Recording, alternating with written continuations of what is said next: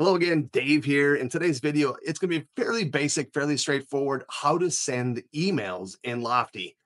If you haven't done so, please subscribe, like, comment, share this information. I'm a true believer in sharing is caring. That's why I create this content because us real estate agents, I think, are suffering in the technology department, and Lofty can fill that gap so easily.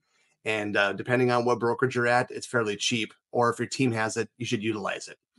So, how to send an email? Easy. You go to your person, and then you can see right here, call, text, email. And it's going to pull up your email signature that we talked about in an earlier video. And if you haven't seen that video, go back into one of the earlier lessons, shows you how to do that. You type in your subject, whatever it is.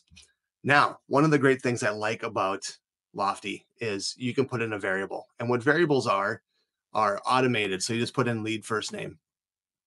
So, and that first name is demo. So it'll be like this, hey, whatever demo. And then you can create your email, blah, blah, blah, blah, blah, blah, comma. And if you want to put in a variable again, lead first name, and type your email.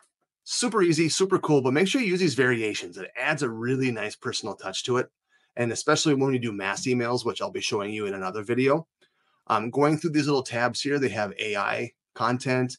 You can do quite a few simple things. You can drop in a YouTube video. I personally like BombBomb videos because BombBomb is actually integrated into Lofty. If you have BombBomb and you want to integrate it, look at one of my earlier videos. I go through it and show you how to do that.